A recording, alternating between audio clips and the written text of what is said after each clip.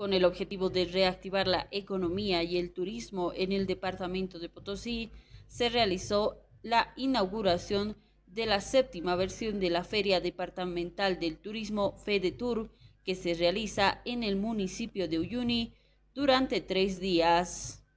Mis hermanos, este tipo de feria nos ayuda a promocionar sobre todo nuestra cultura. Es muy hermoso ver un resumen de lo que es y va a ser siempre el patrimonio de cada uno de los potosinos y potosinas.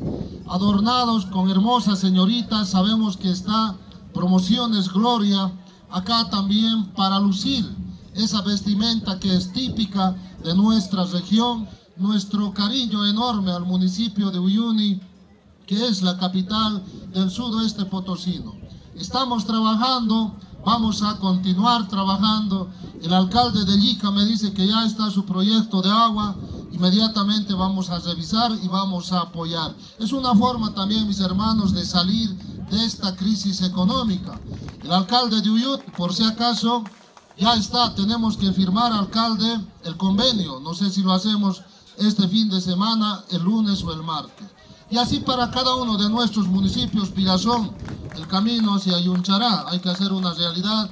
Hito 60, Uyuni, Hito 60, Tahuat, igual.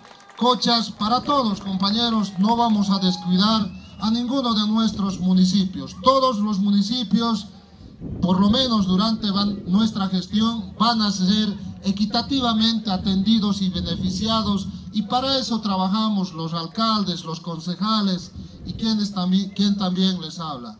Muchas felicidades a cada uno de ustedes, mis hermanos. Así vamos a reactivar nuestra economía. Una noticia que nos ha agradado mucho. Hemos estado hablando con nuestro ministro de Obras Públicas, alcalde de Uyuni. Él nos dice, la próxima semana vengan a La Paz. Vamos a ver qué día ya empieza a funcionar el aeropuerto en Uyuni, porque es muy importante para que llegue gente y nos pueda visitar también y promocionar cada uno de nuestros atractivos naturales.